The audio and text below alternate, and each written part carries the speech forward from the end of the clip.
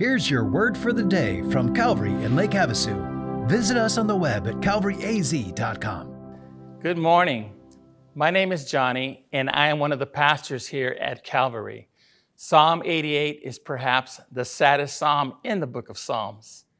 We could consider Psalm 88 a a very sad song. The writer communicates a deep depression and misery and is pretty much at death's door. What does he do? Desperately, he cries out to the Lord, "Lord, you're my last chance, my last hope. I've got nowhere else to turn." The psalm describes the deepest sense of abandonment, hopelessness, and the deepest darkness. He was in a dark place. Yes, darkness had become his old friend, like the song says. Yet, in the midst of the situation, he turns to God knowing that God is the only one that he can turn to.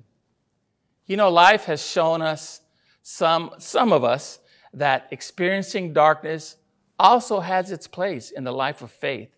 I mean, as you well know, life doesn't end always with a happy ending. A few short years ago, I suffered a stroke. Talk about being out of it. Matter of fact, I was so out of it, I couldn't even cry out to the Lord. But I thank God that others did. In the years since, God came through, and he has come through in several ways. I learned how my next breath is dependent on him. I learned the value of friends, and I learned the value of family. I learned that Jesus wasn't quite through with me. The fact is, the writer of Psalm 88 didn't have the hope that you and I have been gifted with. In 1 Peter chapter 5, the apostle tells us to cast our burdens, our cares, and our deepest troubles on Jesus because he cares for us. Now, as you go through your day, trust that Jesus is walking with you.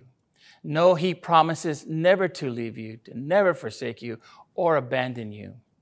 He is someone you can trust completely, depend on entirely, and believe in wholeheartedly.